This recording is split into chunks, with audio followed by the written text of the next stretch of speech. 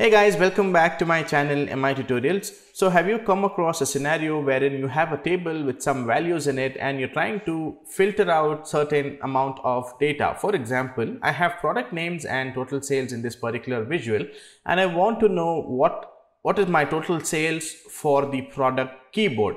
And then I have a slicer over here wherein I can simply go in and type in the word keyboard over here, but I will have to go and choose every single product that I have over here to filter the data in this particular table, right? And then I can obviously go here into my slicer settings and then change the selection to multi-select with control off, so that I can simply go ahead and select products like these. But imagine what you have. I have so many products over here, it becomes a tedious task for me to choose every single product here and add it into the table.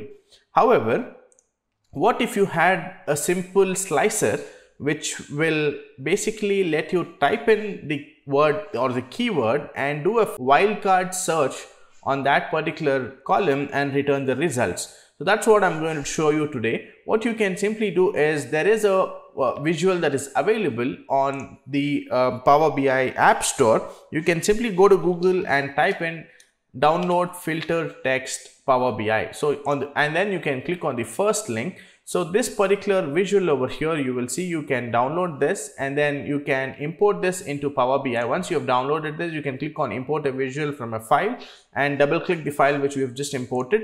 Once you have done that, you will see this particular visual added over here. Let's click on this and see what happens. And then I'm going to bring in the product name that I'm trying to filter over here. Okay.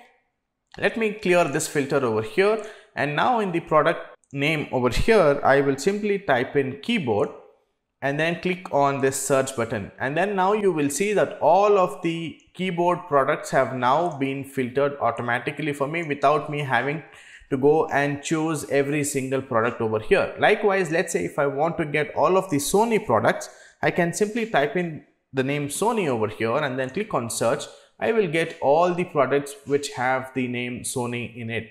So this basically does a wildcard search on the product name or the column that you have in your data set, and will return all the values wherever this particular keyword is matching. So isn't this a really cool visual which is available on the Power BI App Store? I hope you guys like it. So that's it guys in this particular tutorial. I hope you found this helpful. Please consider subscribing to my channel for more such tutorials.